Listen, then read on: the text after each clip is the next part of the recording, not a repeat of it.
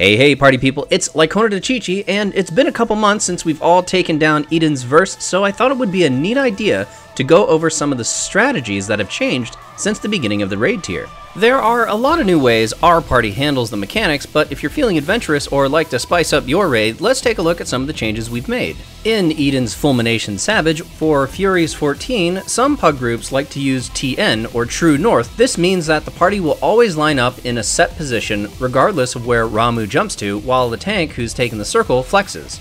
The benefit here is that you always know where your spot is, regardless of which side Ramuh jumps to, but the disadvantage could be less DPS uptime for melees.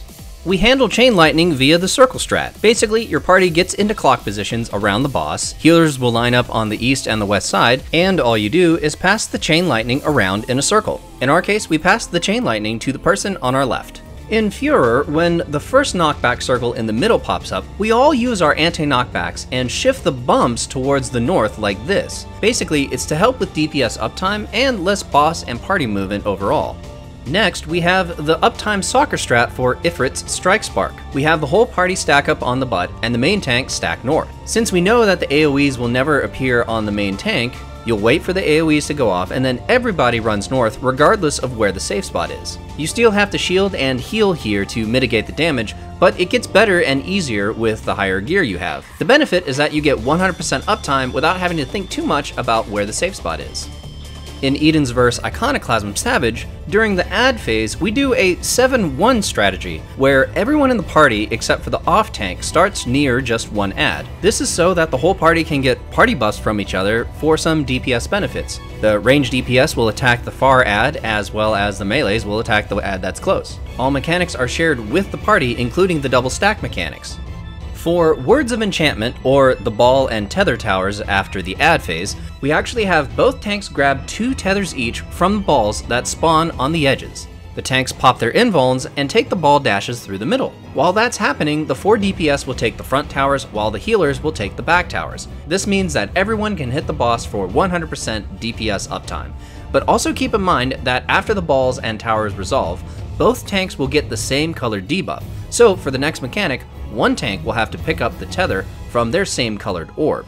In Refulgence Savage, for the second set of space lasers, we have the tanks stand on the west side while the party stands on Shiva's left rear flank. The tanks then move to the north while the DPS will move to the right to the right corner flank.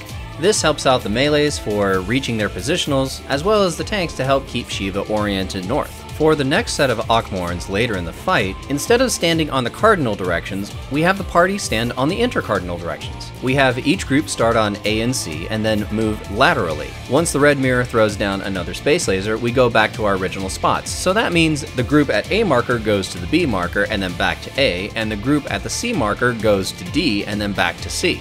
And while it doesn't seem like much for any of these adjustments, they help out just a little bit, just to make it a little bit more optimized, and that's what we're all looking for with these fights. If you have some different strats, post them in the comments below because I'd love to hear about it. And remember, the more information that we have about these raids, the better we can all challenge them and enjoy these fights to get our clears. So stay safe out there and keep on adventuring. Okay, can you do slightly less DPS and then I'll be just only very slightly. Okay. There, I let my dots fall off for you.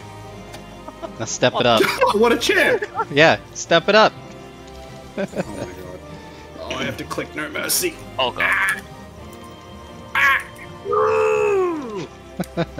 There are all those noises I miss.